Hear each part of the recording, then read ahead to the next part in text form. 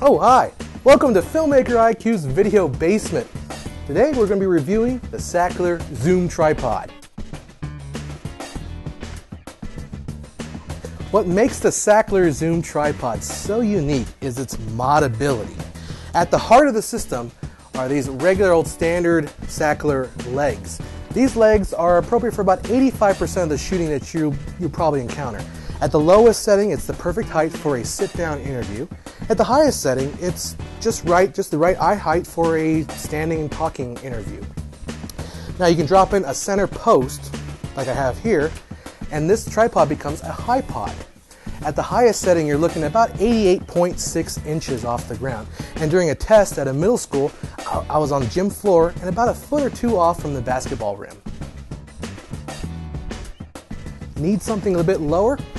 This mid-level spreader actually comes off with the removal of a couple little pins and becomes its own little baby tripod, getting you about 8.5 inches off the ground. Remember that center post we dropped in the tripod for that high pod?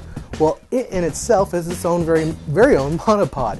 The monopod comes complete with a little foot brake that comes out that creates a little anchor. You put your foot on that tab and it creates an anchor that allows you to make smooth pans. Now the monopod is very useful in those situations where you just can't drop a pair of sticks on the ground and go. Say you're shooting a concert or even a sports event where you have to be constantly moving. Shooting monopod is kind of a new experience for me, but there's some really kind of interesting techniques, and I'm just starting to explore them myself, including some neat little jib action Dutch angles, some little short dolly maneuvers, and a lot of cool stuff that I just don't know what they're called yet. This particular tripod came with the FSB6 tripod head. Now this Sachtler Zoom system can fit any Sachtler tripod that has a 75mm bowl. And I'm not quite entirely sure, but it probably would fit other brand heads as long as they're 75mm. Now one thing I'm not too crazy about, I'm going to disassemble it. See, the head comes off less like that. Not too crazy about this little plastic ring right here that holds the tripod head. For something you're going to be regularly removing and reinstalling, it's a little bit on the flimsy side.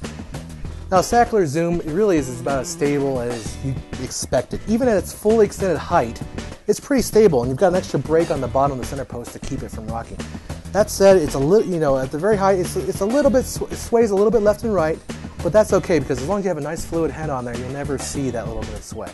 Now there's a lot of neat little engineering features that go into the Sachtler tripod, and we don't have time in this review to talk about all of them, so I invite you to check out our full review over at filmmakeriq.com.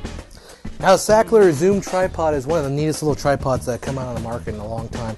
And it's a very versatile tripod. If you need to get really high, get above the audience, get above the crowd, it's a great tripod for that. If you need to get really low, in fact, the last film shoot I did, I'm a person that loves low angles, so I kept trying to get lower and lower, and I kept hitting the bottom of the tripod that I was using.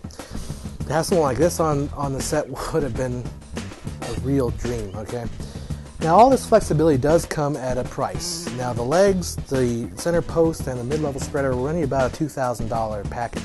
You add on a nice fluid head like this one, and you're looking at probably between $2,500 and $3,000. Now that's a lot of money to spend on a tripod system, and that's comparable to spending that much on a prosumer camera like this Sony HD AX2000 here. But it is worth it in the long run. It is an investment. And what I mean by that is this tripod will outlast this camera. This tripod will be used again for the next camera you own, and the camera after that, and the camera after that. These things are built to last forever. So it's definitely worth the investment if you're a serious filmmaker, if you're serious about becoming a filmmaking professional. A good solid tripod like this is definitely worth the investment.